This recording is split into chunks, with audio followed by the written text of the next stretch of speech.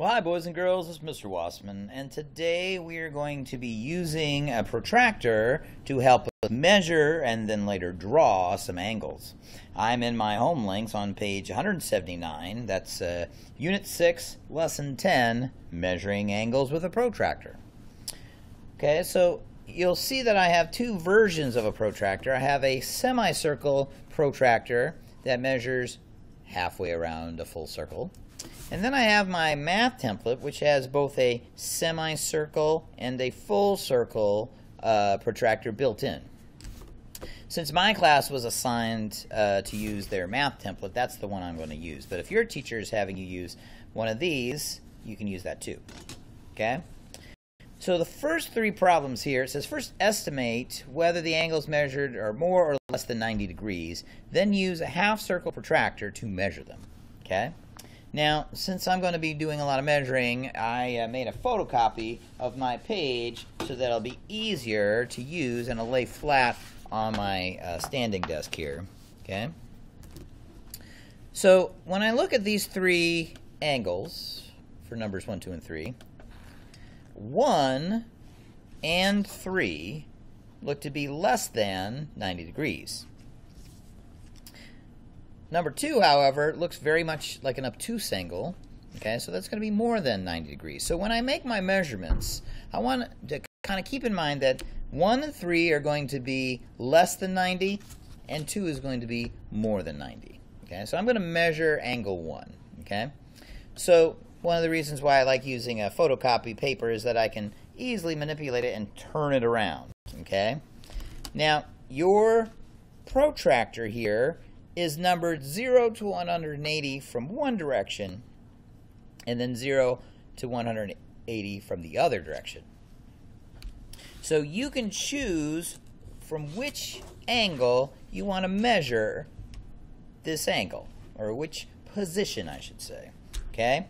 I could start with this ray here, line up my protractor base with the first ray so that the 0 degree mark lines up with the ray, and I can match up my vertex with my center of the base of my protractor here. Or if you want to keep your paper right side up like so, I can do the same thing but in reverse, a mirror image. So I'm going to take my protractor middle and align the center with the vertex. I'm going to align the right half of my base, the 0 degree mark, with the other ray. Okay, so I'm going to measure it from this direction.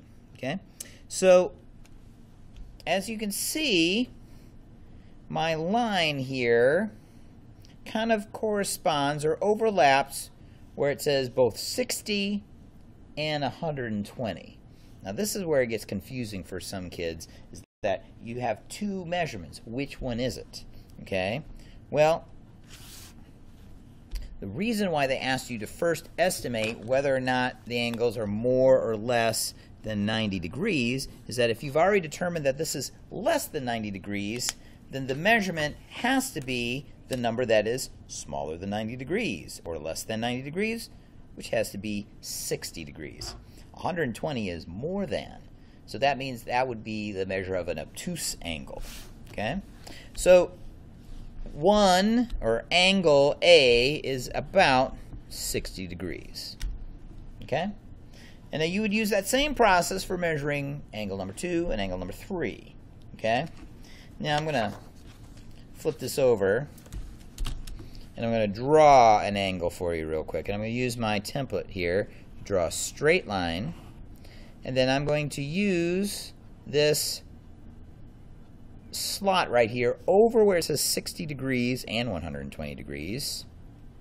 I'm going to draw a little dot right there. And the reason why I'm doing that is I want to show you something about half protractors or half circle protractors. Here, I need to mark my center before I get too far along. There we go. Now I'm going to use my edge, which is straight, of my template as a straight edge. Okay? Now, along this base, I can make this be a line, versus a ray, okay? And I can make this a ray as well, okay? So as we determined, an angle that looks like this, and here I'll highlight it in orange so that we can kind of see it. This angle we determined was 60 degrees, just like this one, okay? I drew it to be 60 degrees, okay? But I also have another complementary or corresponding angle made from the same baseline and the other side of my ray, which I will highlight. Oh, we'll do it in pink. This angle right here, that's 120 degrees. This is an obtuse angle. As you can see, it's wider than 90 degrees. This one is less than 90 degrees. This is 60. And if I know that the distance halfway around a circle is 180 degrees, and I know that this angle is 60 degrees, then that would make this one 120 degrees. That's why when I look at my protractor and I measure an angle, I see two numbers next to it. Okay?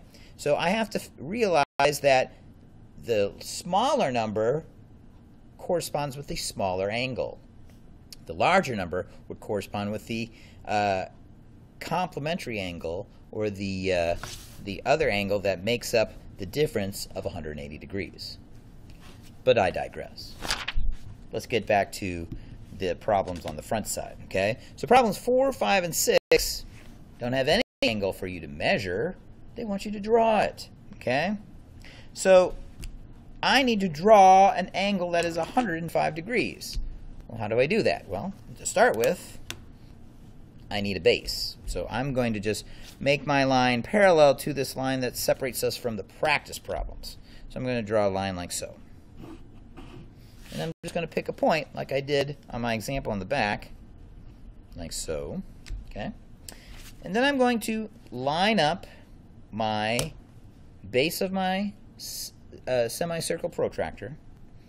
I'm going to match the center of my base with my point, which is going to become a vertex once I add another line segment or ray. Okay, and then I just have to find the 105 degree mark. Now again, it's going to be in two places. Okay, now technically it's not labeled at all because these are numbered by groups of 10. So 105 is going to fall between 100 and 110. Okay, so here's 100. Let me zoom in a little bit. Here's 100. Here's 110. The little hash mark in between, that would be 105. Okay? Now, if I put a dot right there, and I connect the dots, then this angle right here is 105 degrees. Okay? Now, if I did it the other way around, I could have found 105 on this side of the dial, on the left-hand side, and I could have put a dot right there, okay, and I could have drawn a line to connect it this way and made the angle go the opposite direction, but this is where I made my angle, okay? So this is my angle, 105, that is 105 degrees. Now, they want you to label this angle as QRS. Okay, so the vertex is always going to be the center letter, or the middle letter, the R. So I got to label this point, which became a vertex once I added another segment to it. I'm going to label this R.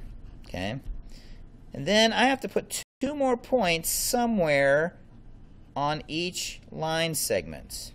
Here, let's make these rays. I'll just put a little arrowhead on each. Okay. Now, I can label this one Q and this one S, or I could label this one Q and this one S. Okay? The orientation of those letters does not matter so long as the center letter, R, is the vertex. But since we read from left to right, I'm going to label it that way. QRS.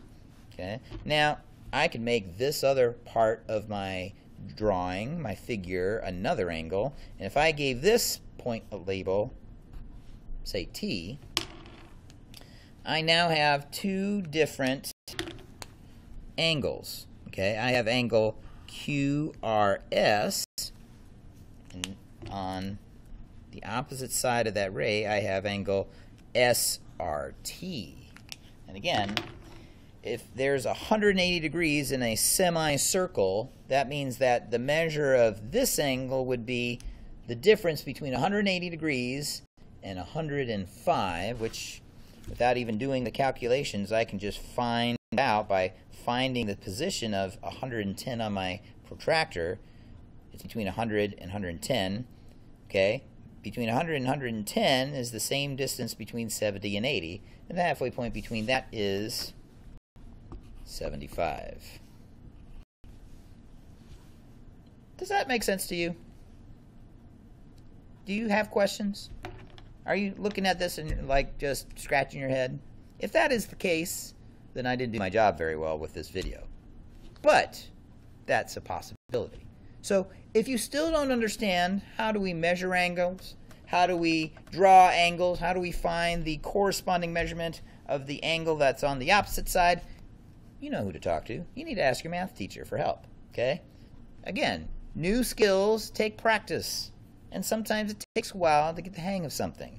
It's okay not to be good at something the first time you try it. But if you practice, and with a little guidance from your teacher, pretty soon you'll be making and drawing and measuring angles like it was second nature, okay? I hope this video was, in fact, a little bit informative. Until we meet again, friends, have a good day. Good luck with this assignment. Talk to you soon. Thanks.